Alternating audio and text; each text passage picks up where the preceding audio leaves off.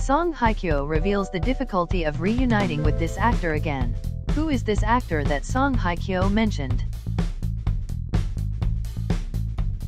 2023 is compared to Songhyekyo's year, when she swept a series of prestigious gold trophies in acting, thanks to her impressive performance in the movie The Glory. In an interview after the Baeksang Arts Awards 2023, Songhyekyo shared about the production of The Glory, Season 3. Notably, the beauty's surname Song revealed the biggest difficulty when reuniting with the male lead Lee Do-hyun in the near future. The Glory is a revenge genre, divided into 2 seasons, produced and published by Netflix.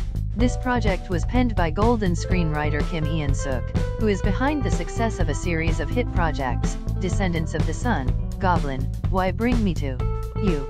The film caused a fever after its release, quickly topping the global favorite TV show chart, with a record number of hours watched. Because of the not-so-perfect ending after Part 2, audiences everywhere expect that the project will soon be produced for a new season. It seems that not only the audience, but also the cast are also looking forward to the release date of Part 3. Revealing this intention, Songhyekyo expressed her hope, saying she is ready to return if she receives the word invitation from the manufacturer. However, the actress also expressed concern about whether she was too dumb to continue acting with Lee Do-hyun.